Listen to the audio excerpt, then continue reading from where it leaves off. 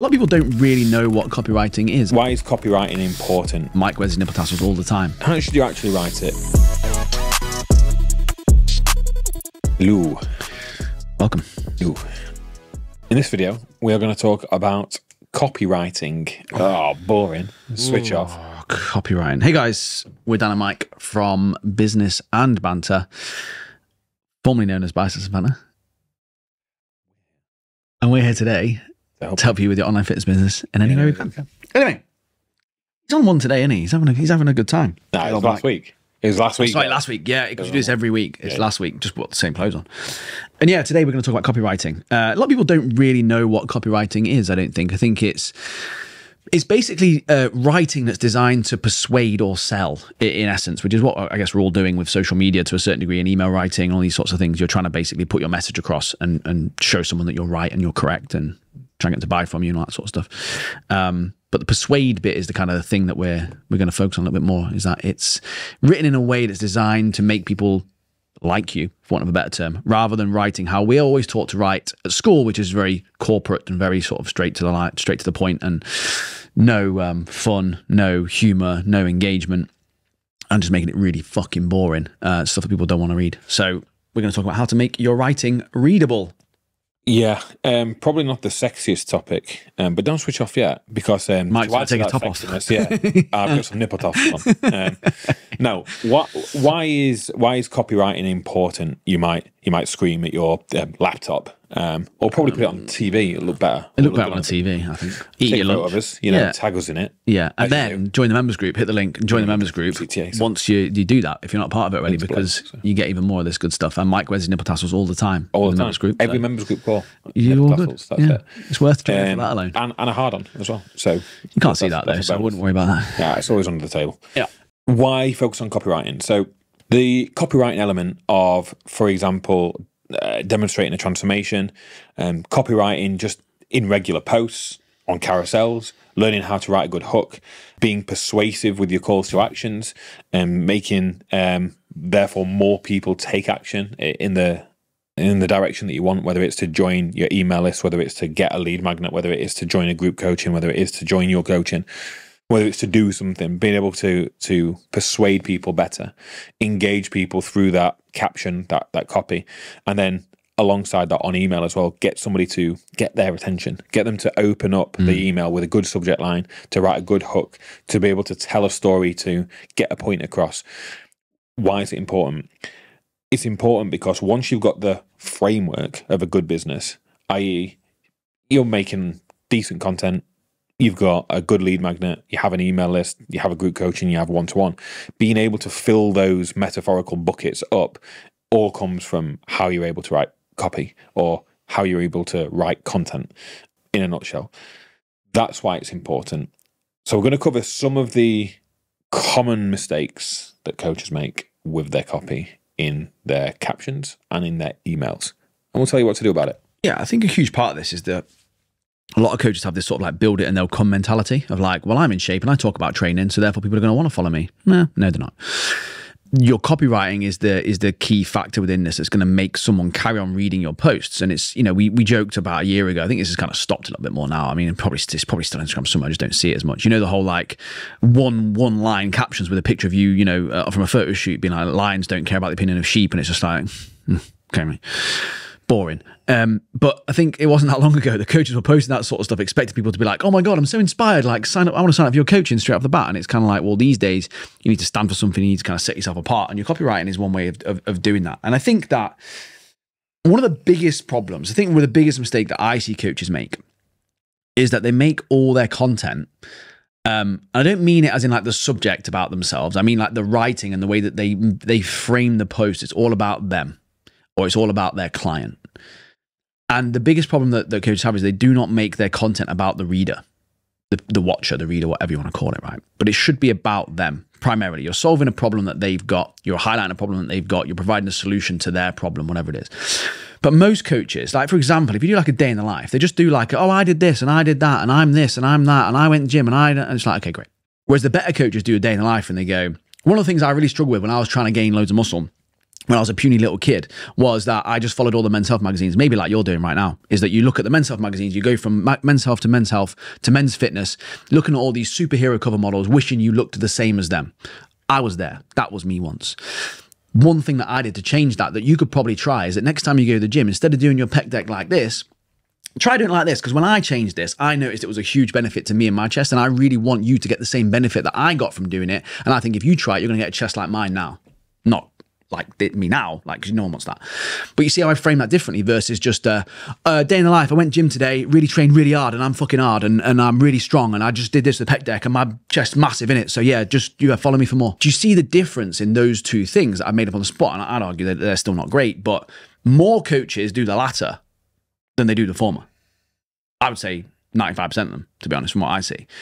And that's the biggest problem that I see, is that coaches jump on some of these trends that people are doing, and we say tell stories, and they literally go, I'm John, I'm 25, I gained 25 kilos muscle in 11 years by training hard. Make sure you train hard. Follow me for more. It's like, come on, John. That's not what we mean, mate. Not be following. Whereas the first example I gave, you can see how someone might be like, oh, okay, I do that. I do the men's health. I do men's fitness. I've done that. Okay. I feel shit. I feel puny. I use words that they might use because I know, right? Trust me, I know. And you're not just saying, do you feel small? You're not making someone feel shit, you know? Again, it's this whole thing of like, coaches just go so direct with it. And it's about, copywriting is about doing it in a way that involves the reader and makes them feel a part of what you're writing, is what I'm trying to say. Yeah. Certainly in transformation copy, like we see this quite a lot. It's the most common mistake that we see when new people turn up to our copy clinics that are every Thursday. What are the copy clinics, Mike? At 9 a.m, you know. Copy clinics, basically, for our one-to-one clients. Ooh, exclusive. They turn up, they can submit copy, whatever they want. Could be an email, could be a landing page, could be CTA, could be transformation copy. They submit it, we critique it there and then, live, you know, sort of. Comes naturally, really. How do I become a one-to-one client, Mike? You can't. So you can't. We're full till 2025. So if you're watching this in 2025, maybe reach out. 2027, probably by then. No, you message us on Instagram if you're lucky. But genuinely, like, this sounds knobbish. But there's a waiting list till next year. So there is a waiting list till next year, in all seriousness. But yeah, so the most common mistake that people make is they go, "This is Jake. Jake was struggling because he couldn't stick to things on a weekend. He didn't really have a clear plan, and he had no accountability. So when Jake came into coaching, we gave him a clear plan. We gave him accountability. He worked really hard. He worked really hard. He never missed a session. Didn't miss a session. I'm really proud of Jake. Well done, mate. Smashed it. DM me for coaching. That is literally what people write. That's like literally it. Like, DM me for coaching. Like that. Like, but when you say, this is the thing though, is that we laugh, but when you say it like that, you get it.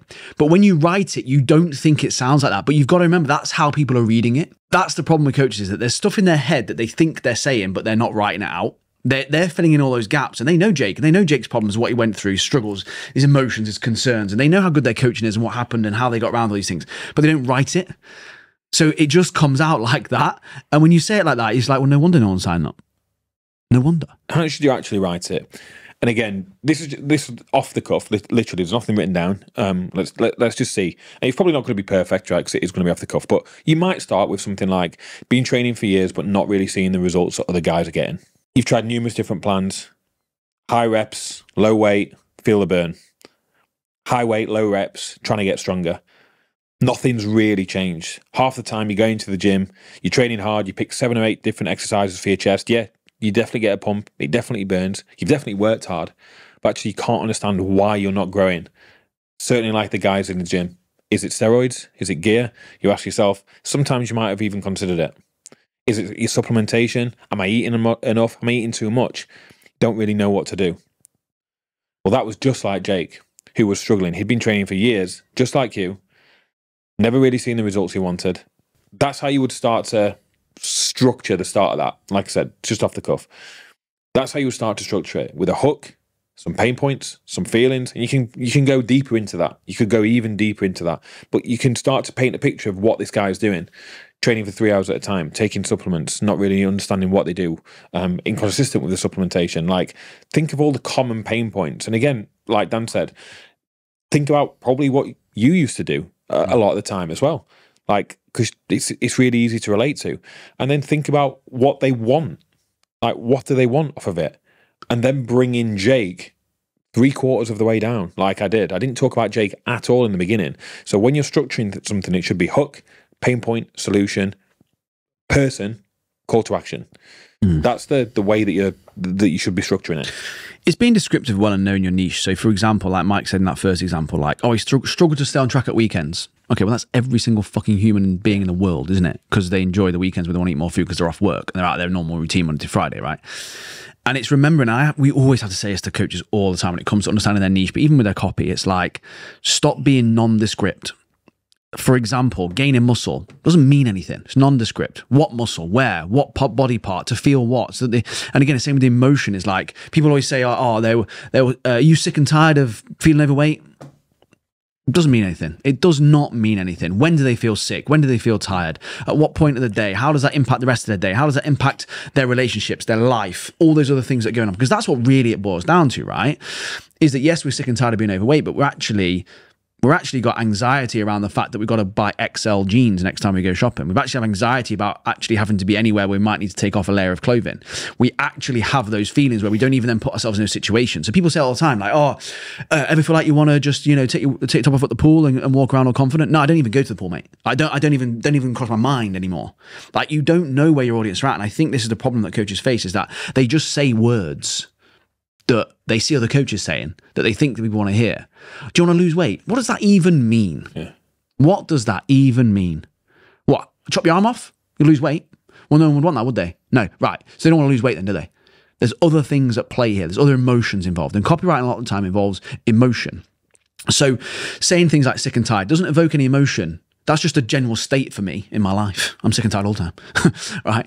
It's like, is it anger? Is it frustration? Is it anxiety? Is it complete and utter desperation? Desperation, yeah. Like, what is it? When you talk about those emotions, what behaviors are then displayed from that? So, for example, if you say about someone who falls off track at the weekends, you need to display their week. You might say, look, I know Monday to Wednesday you're fine. I know Monday to Wednesday you're super good and you go super low calorie because you eat the chicken salad, you skip breakfast, and you manage to resist the wine in the fridge every single night when you come in from work. But that Thursday evening when you come back after your boss has had a right go at you and you hear the wine bottles jangling as you open the fridge door and you just glance down and it looks really crisp and cool and you know it would just settle that anxiety you've got for the day. Before you know it, you've poured a glass, you sat down, you turn Netflix on, and you can't be bothered to get back up again because the wine tastes so good, it's going down really, really well, and all you can think about is, do you know what would go really nicely with this? It's a really nice takeaway.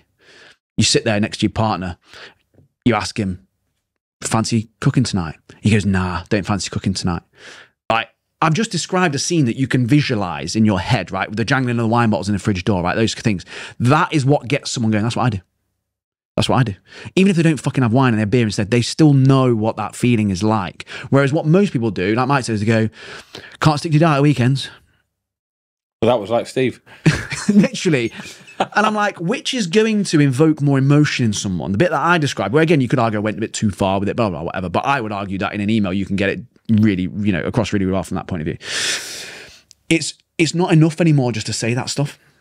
You have to paint the picture and you have to talk about the emotions of, again, the stress at work. Why do I go for that glass of wine on a Thursday but not a Monday? Why? Why do I? What happens that's different? Is it that then the weekend, because I've eaten shit, I go into Monday and go, I'm going to be good now? What do they tell themselves? What does being good look like? It's not enough now just to say these things. You have to go into the examples of that. And that is going to lead to people reaching out going to you, oh my God, it's like you're talking to me. If you say, this is Dave, he gained 25 kilos of muscle and he no longer cheats on his diet anymore, it'd be like Dave, he loves himself. No one's going, oh, that's me. No one. That's the difference. Yeah. They don't care about Dave or Steve or Jake. Or you either, to a certain degree. They care about themselves. You only read your own horoscope. You don't read somebody else's. If you've ever had one of those personality tests, you love reading about yourself. So when you see things that are written down that speak to you, you're more likely to read them. Like, as are we. If you see something that speaks to you and where you're at, you're more likely to consume it. If it's got absolutely fuck all to do with you and it's about somebody else, Why would I care? It's like, realistically, why do I really care about what they're doing? It's why the POV style videos get shared a lot on Instagram to their mates. Again, you've probably got mates. I know I share some with him. I tag him in stuff all the time, and it's all that POV thing of like, this is how I was feeling, or this is funny, or this is a situation people find themselves in. Because people do that. People share. People share that stuff of like, that's what I do. Yeah, it's funny. Everyone else. Nice to know I'm not the only one that goes through this. How many times do you get a POV video? Oh yeah, see, not just us. I'm like, right. So now what do you think you need to start writing then in transformations? It's that, isn't it? It's that POV style, point of view. You need to write it from a point of view of like, what were they doing? Where did they find themselves? That needs to be about the reader so they can go, that's me. That's my POV. I'm reading it. That's the difference when it comes to copy, is like, you're just writing out a POV style, but it's why they go so viral on Instagram. It's why they go so well. What is that POV when you're writing it? And think about being as descriptive as possible, because those POV videos, they don't go viral when they're just really generic, do they? It's when they're super specific. Remember that. Yeah, think more about the reader. And like, we regularly get people that start to change this stuff and they go, got a couple of people reach out off the back of that. Yeah. Like magic. So that's kind of like the transformation style stuff that you should be looking at. So to reiterate, hook, so make people want to read it. Like, that's the first thing. Pain points, paint a picture, like story, offer the solution, back it up with the social proof, as in mention the person that's in the image, and then a strong call to action. So make them want to reach out. Obviously, there's only so much that we can do sat in front of a camera with a microphone. For those guys that are clients that are watching this, come to the copy clinics, because we can show you in real time how we would edit stuff, how we would chop and change things out. It's obviously very, it's a visual thing.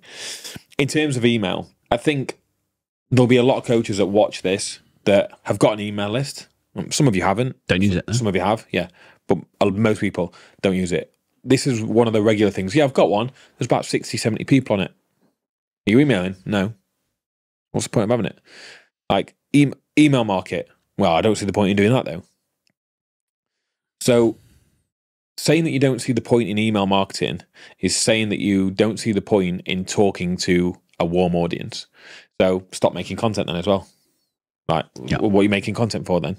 If you don't see the value in email marketing, because email marketing is basically assembling all of the people that are moderately interested in what you do in one area, in a position where you can then talk to them directly, where you're not at prey to the algorithm and so on and so forth, right? You're literally just grouping up all of the people that are interested in what you're selling in a place where you can be in their inbox and talk to them specifically, right?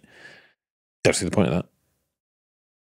Oh, make another fucking video then. Like, yeah, just go and try and get more new followers then that don't even know you. Yeah, and that's the thing, is that people are obsessed with getting new followers rather than getting their current followers onto an email list.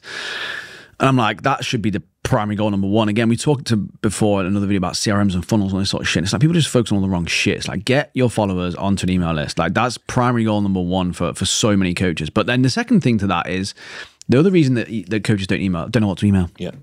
So, Mike, if I've got an email list and I had to pick one or the other, and you have to gun to your head, would you write more about your personal stuff or more about fitness tips?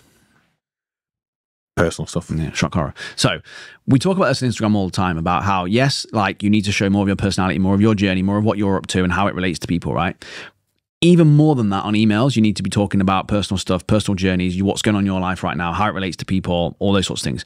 Because these people have reached out to basically say they want to hear more from you. And the assumption then is to go, well, I need to talk more about fitness. I need to talk more about what I do, talk more about how I can help them.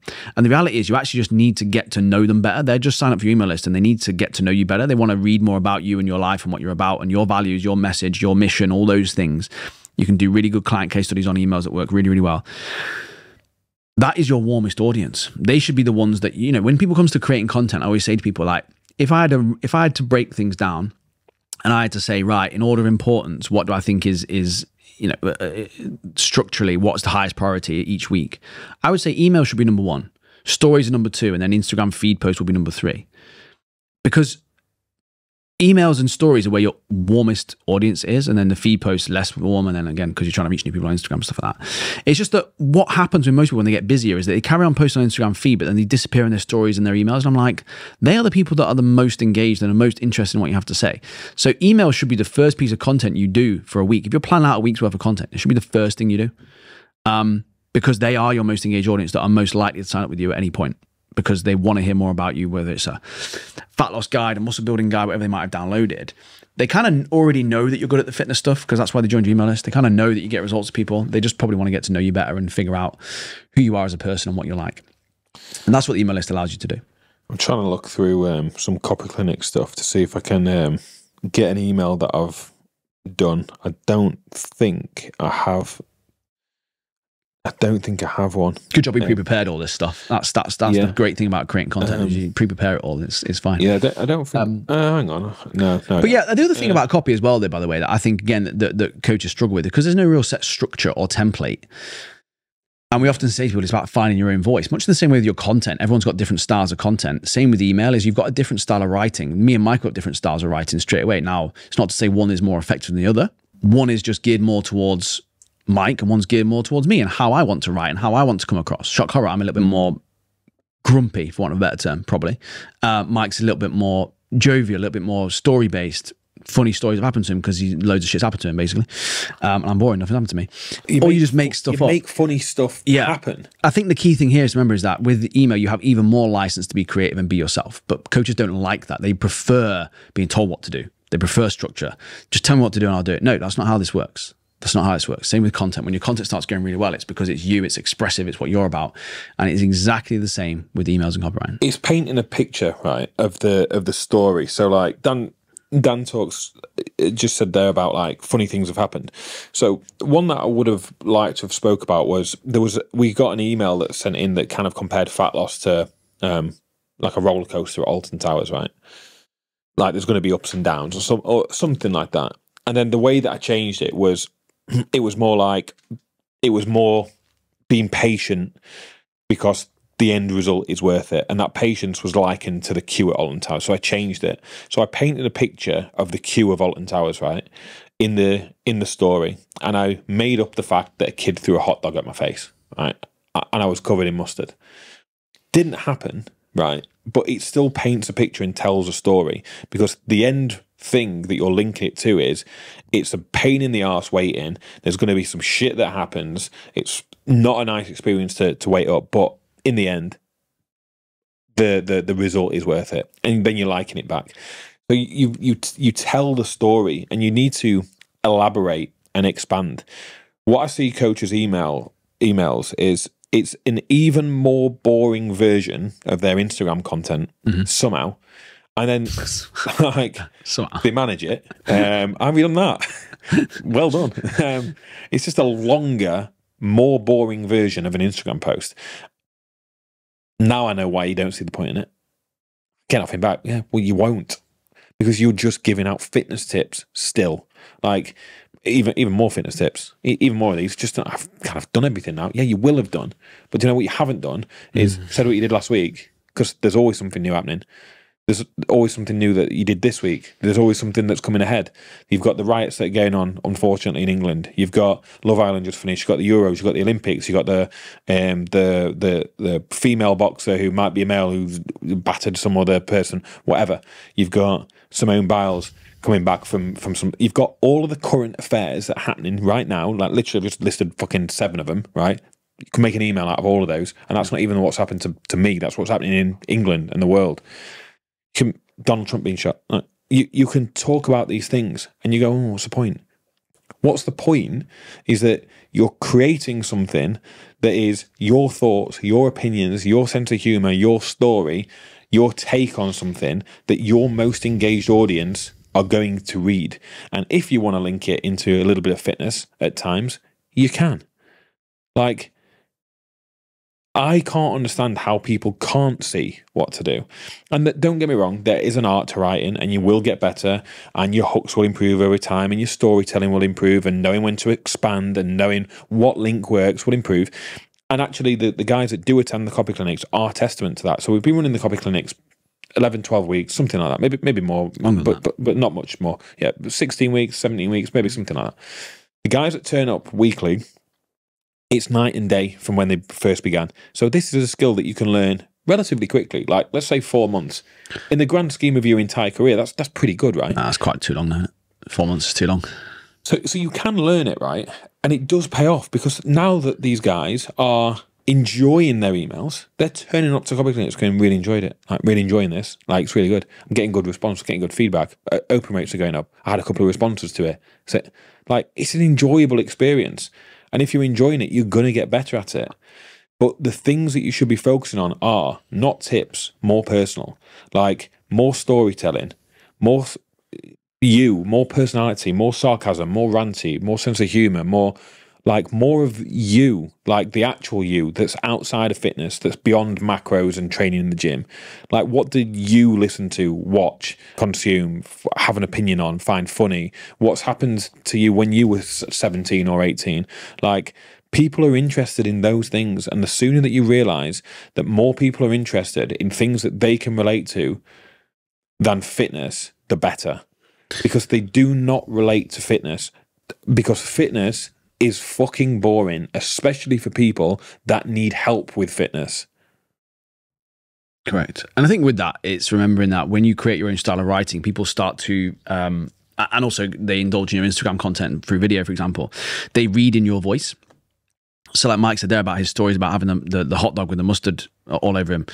It's funnier when you read that story because you imagine it's happened to Mike, even if it has or it hasn't happened. The point is the way he tells it is you can imagine him on a video explaining it, and the way he would emphasize certain points, you read it that way because the way he writes. Likewise with me being sarcastic or grumpy, it's like the way I write is you can tell when I'm being grumpy, you can tell when I'm making a point because you know from watching my videos how I speak and how I sound. Whereas again, what a lot of coaches do is that they hide away from video on Instagram and then they start writing emails and they go, no one's really connecting, no one's really replying. Like, yeah, because no one knows what you sound like or how you're going to say those things, or you write in your slang, for example, versus just writing proper English and all that sort of stuff. Again, people get obsessed with that, with email writing. It's like you want to actually be the opposite of that. You want to actually write dumbed down, real easy to read, not difficult, not hard words, literally so that kids could read it, basically. Because the average reading age is actually pretty low. You have to kind of try and the Hemingway app. Yeah, the Hemingway app is really good. So if you just go on Google and type in Hemingway app, so HEMINGWAY, just in case you know how to spell, app, you can copy and paste content into there and it'll tell you where you've used sentences that are too long, or you've used too many adverbs, or you've used too many describing words, or the reading age is too high. You want to get the reading age as low as possible on there.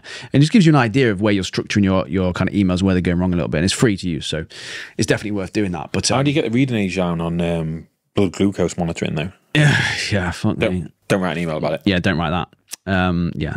Exactly that though, right? It's remembering that most people, again, won't read shit like that because it's too confusing for them.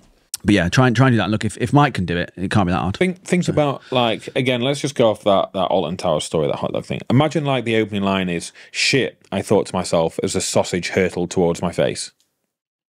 Like, how do I get people to read my stuff? Do that. Like, didn't happen. Versus what people write is they write, weight loss is like going to Alton Towers. Yeah. You stand in the queue for ages. No. You tell the story. It was a hot summer's day. My t-shirt was stuck to my back and I just passed the 80 minutes to go until the ride sign. What could go, it couldn't be going much worse until the sausage clouted me straight in the grid. Like, not only that, white t-shirt, my white t-shirt yellow was mustard. now covered in mustard. Yeah. Like, see where we're going there. Yeah, the same place. You tell the story. The toothless wonder in front of me turned around and laughed at me as a kid had just attacked me with his bratwurst. Like, the leopard print leggings were too tight, and she got a t-shirt on that said "hug me." It had a teddy bear that said "hug me" on it. I couldn't fit my arms around you, love. Like, like that didn't happen. But you can see why you would want to read it. And as you go through, you make the point of, I finally got to the end and I enjoyed the ride. The pain was worth the wait. That's just like dieting. You are going to have shit times. You are going to get the metaphorical sausage in your face. Like, you are going to want to turn back around because it feels like there's 80 minutes of fucking too much to wait for this. You are going to feel like that. And you paint the picture, you tell the story, build it up. People think that comedians on stage, that all of the funny anecdotes that they have happen to them. Rarely ever did these funny anecdotes happen. Like, I don't know whether this is news to people, but funny stuff doesn't just happen to comedians. Comedians know how to tell stories. So they're telling funny stories, but they're saying it happened to them. because it makes it more relatable, because you can then paint the image of fucking hell, I got smashed in the face with a fucking sausage. She turned round, she got fucking 3 teeth in her face and she was laughing because her son had just fucking launched at me. Like, that didn't happen, but you can fucking visualize it. It's a funny image, right? It's just that whole thing of like, whereas what coaches will do is, right, weight loss is like going to Alton Towers. You go on a ride, there's going to be ups and downs and round the corner, and you're going to feel a little bit sick at times, but it'll be worth it in the end. So make sure when you're dieting that you stick to the diet for long enough that you see the results you want to see. And if you need help with that, just reply to this with the word coaching. And I can do it because I'm really good at my job. It's like, that's what coaches do. And they go, oh yeah, emails are shit. And it's like, yeah. It's that painful and it's that obvious. And I think sometimes what coaches need to understand is that copywriting as a skill, certainly with online coaching, is that we need to take the fact that you can coach and get results as a given. That's a given, right? The amount of skills that you need to upskill on, the amount of things that you need to do to improve your business are actually really unrelated to nutrition and training. They're not nutrition and training based. It's not about your coaching anymore. It's about your ability to do things like this. If you can get better at copy, you can get better at writing this stuff. Your video content and your script writing, all that sort of will improve as well. Your ability to get your message across will improve as well. So this is why it's such a fundamental skill and why it's so important. But just run ads instead. It'll probably work better. So just do that. Most coaches focus on the trust element, don't they? Like they think that the more that I show my knowledge, the more I shout that I'm good at what I do and that I know stuff, that they trust me. Yeah, you're missing the like element, because there's if there's a coach out there that you trust that they can get me a result, but I don't know them and I don't like them, I'm probably not going to pay them money and I'm probably not going to want to chat to them. Don't miss the element of like. You're missing the element of like. Most coaches are too down the line, too professional, too fitness. It's too stuffy. We've seen it happen. We've been in business with people that are like that. It doesn't work. Focus on the element of like. There's a reason why your friends like you, right? Your friends like you because of your personality. They don't like you because you're in fitness, but I bet you they would ask you for fitness advice should they need it. Why? Because they like you. You're their friend and they trust you. It's the same thing. Make the audience your friend, and then they will buy off you. Yeah. That's it. We got to go. Wrap up. We've got full day now. So. Yeah, just got to do some work now. Yeah. Oh, well, that's the fun part of the day. Like it and that. Share us around with people. Subscribe. Subscribe. Makes all the difference to us. All of that. Do it all. Cheers. Catch you later.